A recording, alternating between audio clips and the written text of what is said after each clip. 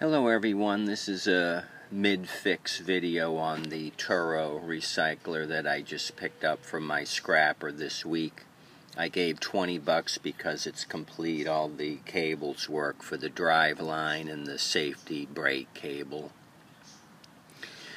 So I tore it all down and degreased it. Carburetor's off and I cleaned that. It wasn't too bad. It wasn't the worst one I've cleaned. So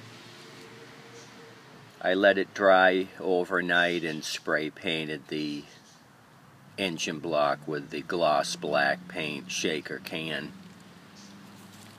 Made it look all pretty again.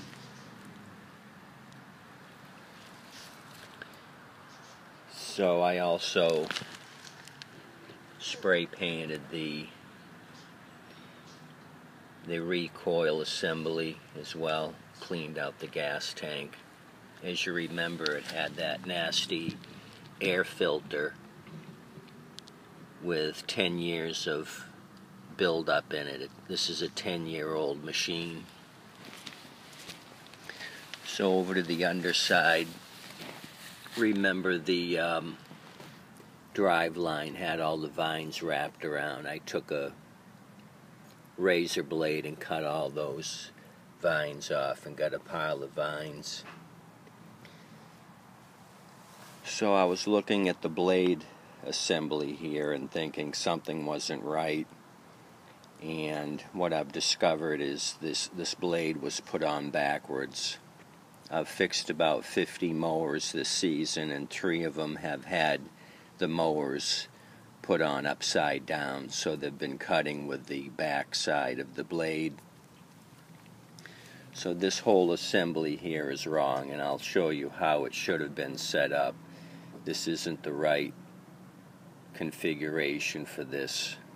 This bracket should not be sitting on the bottom like it is. So actually, the way it was set up, the back of the blade here was doing the cutting. The sharp side is here on the back side, so this is turning like this. The back side was doing the cutting. Hence, this is all worn down. I grabbed another blade out of my pile, and it should actually have these 3 ribs on it.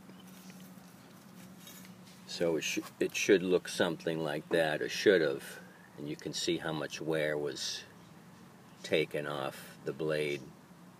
This should actually face this way when it's turning. So I'll show you how this should be set up properly. Whoever did this got it all mixed up. Probably the one time they decided to sharpen the blade in the 10 years they've had it, they put all this on wrong. So what should happen is, you see this is concave. The blade itself is stamped. You can see it's pressed. You can see the press marks here. So this should fit into that groove like that.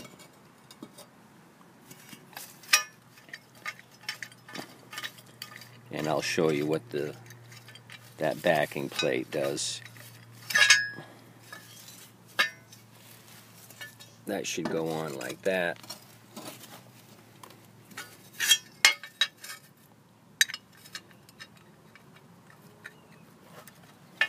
Technical difficulties trying to do this with one hand. Anyway, I'll show you here in a second how this should go. So that should go on like that, with that backing plate here on the outside. Then you screw it to the center hole. That's how that should be set up. The blade's actually sandwiched between that bracket and this outer bracket, so it doesn't freewheel and spin it goes in that channel and it stays in that channel. And you have the sharp side of the blade here. So this turns clockwise.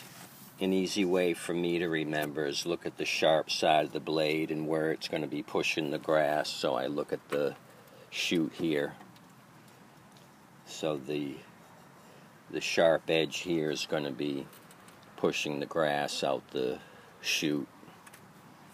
The way they had mounted it with the sharp side was on the back here.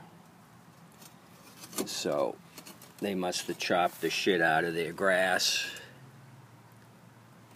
having this side here being the cutting edge, hence the worn down blade. Who knows when it was done, how many seasons it took to sandblast that down flat.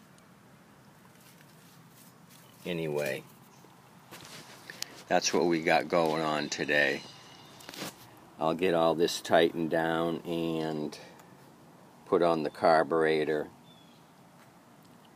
clean up the deck a little bit, and this one should be advertised soon. So there you go. Don't put your blade on upside down. Continue to have a nice day.